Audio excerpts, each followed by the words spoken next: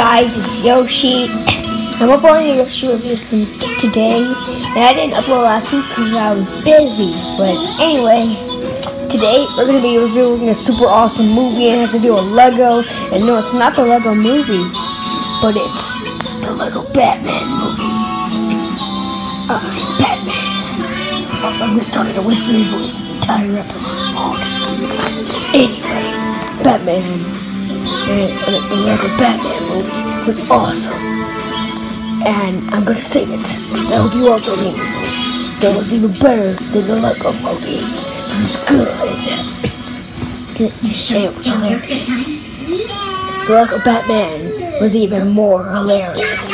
You didn't call it hilarious. The voice acting was good, and Will Arnett did a great job as Batman. And Robin looked so adorable in this movie. I just said that.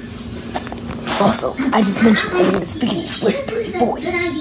And we were supposed to review Who Framed Roger Rabbit, but I decided to do the Lego Batman movie because it was so amazing and awesome.